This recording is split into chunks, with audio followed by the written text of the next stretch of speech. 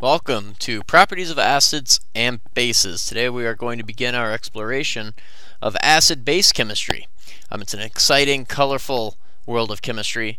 We can look at different indicators, what happens to them in acids and bases, and we get to see a lot of really neat things when we start to look at acids and bases. So first thing we need to do is identify what an acid is. An acid is a compound that produces hydronium ions when dissolved in water. Hydronium ion looks like a water molecule, except it has this extra hydrogen attached to it, and it has a positive charge. Identifying acids. There are three general properties that we are going to use to identify acids. The first one is that they are sour. They will taste sour. An example of this would be certain types of fruits. Acids typically will react with metals, and we'll talk about that type of reaction in a little bit. They also have the ability to produce color change in indicators. Sour taste.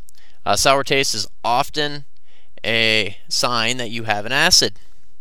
A lot of different fruits, including lemons, grapefruits, limes, oranges, all have citric acid in them. Apples, sour apples, are acidic. React with metal. Typically, acids will react with metal. If you have ever covered aluminum foil over spaghetti sauce, you will notice after a couple days in the fridge that the aluminum will turn dark and your spaghetti might have little flecks of metal in it from the aluminum foil degrading and falling apart. This is because the sauce of the spaghetti is actually acidic from the tomatoes. Canning is a place where acidity level is very important. Acetic acid, also known as vinegar, is important to making things such as pickled beans, pickles.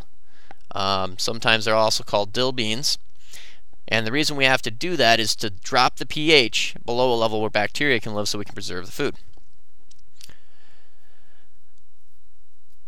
So tomatoes, they're a type of fruit that have acid in them. When we cover a tomato sauce thing like spaghetti with aluminum foil, we will see a single placement reaction take place. The reaction I want to study is a reaction with zinc and hydrochloric acid. The zinc will replace the hydrogen to form hydrogen gas and zinc chloride. Color changes. Indicator is any substance that changes color in the presence of an acid or a base. Litmus paper, red cabbage, phenolphthalein, bromothymol blue. There's all kinds of different chemical indicators out there that'll tell us whether or not something's acidic or basic. One we are going to look at in class is going to be red cabbage.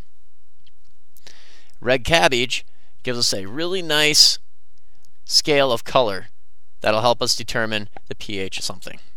Typically it'll turn pink to red in an acid and blue and green in base, and is a reddish purple, bluish purple to start with.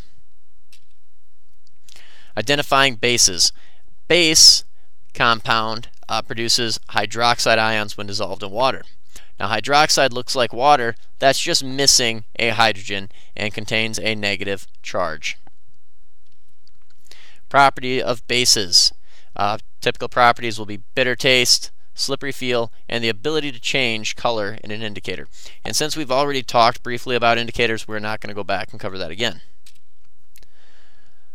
Bitter taste. Unsweetened chocolate contains a base and will taste bitter. Any bitter tasting food typically has a base in it. Slippery. Soap and many other cleaning products contain base. Homemade lye soap is typically made with lye, which is a basic substance. However, slippery does not always mean we have a base. For instance, oil is not necessarily a base, but is slippery. So don't think just because something's slippery that it is a base. It gives us one clue that it could be a base, but may not give us the whole picture. Oils belong to a whole different class of chemicals than acids and bases. Neutralization and salts. Neutralization is when we have an acid and a base, we pour them together and it forms a neutral compound. Its pH is neutral. The next video will feature the pH scale and we'll get into what neutral really means. However, for our video today, we are going to look at neutralization as being negative ions in an acid combining with positive ions in a base to produce an ionic compound called salt. Common salt, sodium chloride. The hydronium and hydroxide combine to form water molecules. Here's an excellent example of an acid-base reaction. We are going to put hydrochloric acid with sodium hydroxide. The hydrogen is going to replace the sodium. This is a double replacement reaction. Hydrogen replaces sodium, sodium replaces hydrogen. So now we have an HOH, which is also H2O, called water, and we have sodium with chloride, sodium chloride salt. There are some other definitions of what an acid or a base is. Another definition that can be used is a proton donor being an acid and a proton acceptor being a base. Proton is typically referred to in acid bases as being a hydrogen nucleus, so basically a positively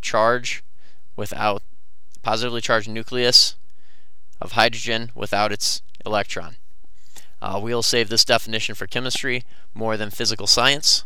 Chemistry will get into more of these definitions.